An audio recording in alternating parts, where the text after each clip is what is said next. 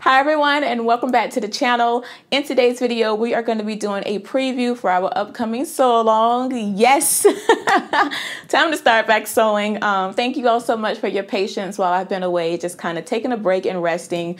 But I definitely miss y'all. I miss sewing. I miss uploading. So it's time to start back and get back on our schedule and routine. All right.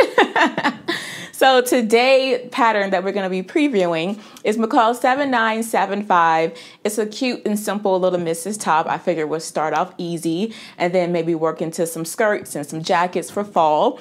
But this pattern, I thought it was super cute with this little twist detail on the front. And I'm probably going to go with view B or view D on this pattern. So let's go ahead and get into the preview.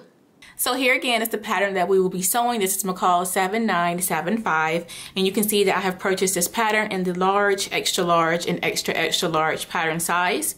So let's go ahead and flip onto the back and read the details about it. So the description of this pattern is a missus top. It is close-fitting tops, view A, B, C, and D in 2 lengths, forms a drape knot through front opening, have neckband, sleeve, and hem length variations. View A is the short sleeve, view B is the 3/4 length sleeve, view C is the sleeve with the flounce, and view D is the long sleeve. You can also see that this pattern is listed as easy, and they have also included a stretch guide. So this is the guide that you would use to test and make sure the fabric that you are using has enough stretch, that it stretches over to here. That way you will know if it is a great knit to use to make this top. The suggested fabrics for this top are moderate stretch knits that have a 30% stretch cross grain. So those include cotton knits, jerseys, interlock, and rib knits. You wouldn't want to use a knit that has too much stretch, that's like a slinky knit. That would be too much, and you also don't want to use one that doesn't have enough stretch. So definitely make sure that you are getting a knit that has at least 30% cross grain stretch, and again, use this guide up here at the top to help you with that. For the size that I will be cutting based off of these finished garment measurements, and this is what the top will measure once we are done making it. So this is the finished garment measurements. So the measurements around my bust line, I'm going to cut the large, which is going to give me a 42.5. So that is the size I'm going to be cutting. Now let's go over the tools and the fabric that I have purchased to make this top. For fabric, I will be using this leopard print knit that I found at my local Hobby Lobby. So this right here is the fabric that I'm going to be using. I also have some clear elastic here. Now this is not a notion, but this is just something that I will be using. I already had it in my stash, and I am just going to use it to stabilize the shoulder seams on this top. So as I'm wearing and caring for the garment over time, my shoulder seams, they won't stretch out. They'll be nice and stabilized with this clear elastic. If you don't have clear elastic and you want to stabilize your shoulder seam, you can use twill tape, hem tape, clear elastic. You can even use interfacing if you have it. But this is what I will be using to help stabilize my shoulder seams for this top.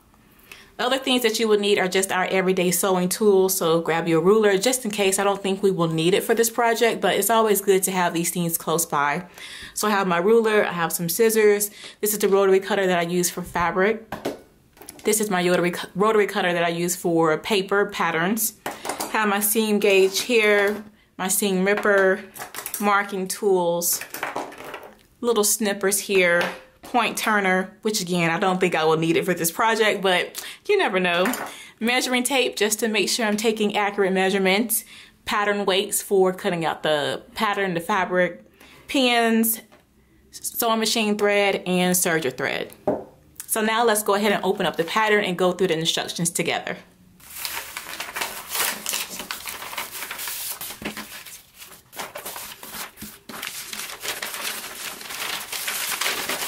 Alright, so I am going to be sewing view B on this pattern, so those are the directions that I will follow along with.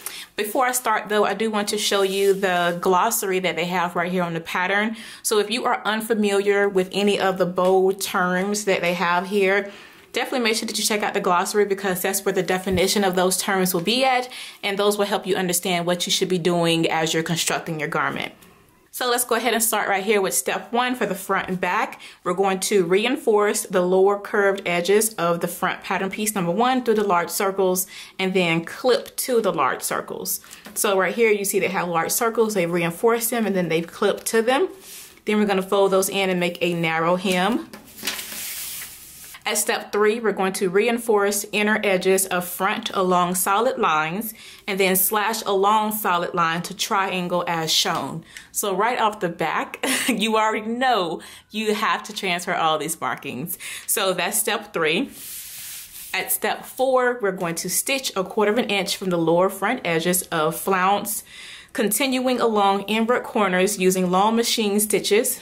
Okay, so we're going to be basting, and then we're going to turn up 5/8 inch hem at the lower front edges and inward corners of front, turning in 1/4 inch of raw edge, pull threads to ease fullness, stitch and press.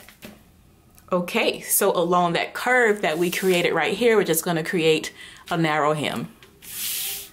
At step 5, we're going to pin right sides of front, right sides together, matching notches in large circles, stitch from front side edge to large circle, press seam allowance open. At step 6, we are going to form the front knot. On the outside, we're going to lap the left side of front over right side of front, slipping lower in through opening as shown. Okay, so after we have sewn this opening, we're going to slip that through the opening here. Got it? Right here at step 7, with right sides together, we're going to bring the notch edges of left front together, encasing right front at waist, pin and base remaining raw edges together, stitch from left side edge to large circle, through all thicknesses, press seam allowance open. Here at step 8, we're going to stitch the back pattern piece number 2 to the front at shoulders using a double stitch seam, press seam allowance toward the back. At step 9, we're going to finish the lower edge of back with a 5/8 inch narrow hem, easing where necessary.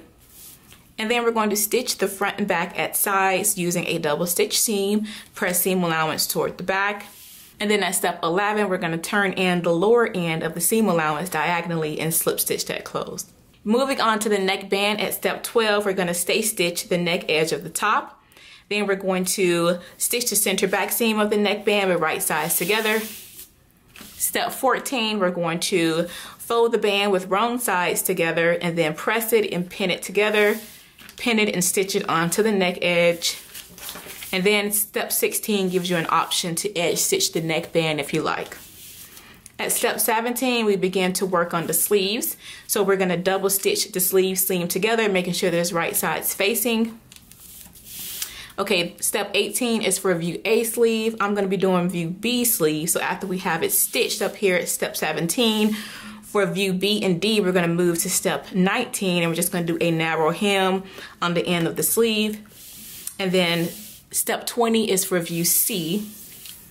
21 is as well, 22 and 23. 24 is for all views, and we're just going to install the sleeve and then do a double stitch seam and then press the seam allowances flat, turn seam allowances toward the sleeve. And that is all for this top. While I was reading this, if you felt like you was a little confused and lost, then fear not. Definitely make sure that you come back for the tutorial. I'm sure when we're actually sewing and we have the pieces cut out and we're working with them, then it'll make a lot more sense then. But if I confused you, I do apologize, but definitely make sure that you come back and we'll sew this all together. Well, that is all for the preview of this pattern. I really do hope that you all enjoyed it. I cannot wait to sew this up, so be sure to like, comment, and subscribe. Turn on your notifications so you will know when I upload the sew along. Until next time, blessings everyone. Bye.